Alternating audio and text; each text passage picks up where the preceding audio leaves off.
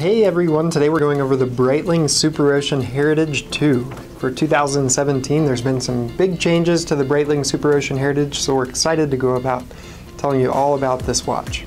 The Breitling Superocean Heritage was first released in 1957 and since then has simply become a classic.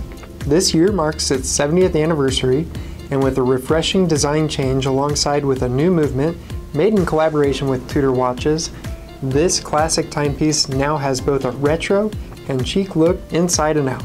The Superocean II collection will come in 42 and 46mm sizes that will be encased in Breitling's new B20 movement. This movement has been made in collaboration with Tudor and is a product of give and take from both companies and two-tone watches. The new B20 has a 70-hour power reserve with about 30 hours more than the previous B17 movement, and a free-sprung adjusted mass balance wheel, both of which are really nice additions to this already wonderful timepiece. These physical changes are minor yet noticeable, the main ones being the ceramic bezel and additional dial color options such as bronze.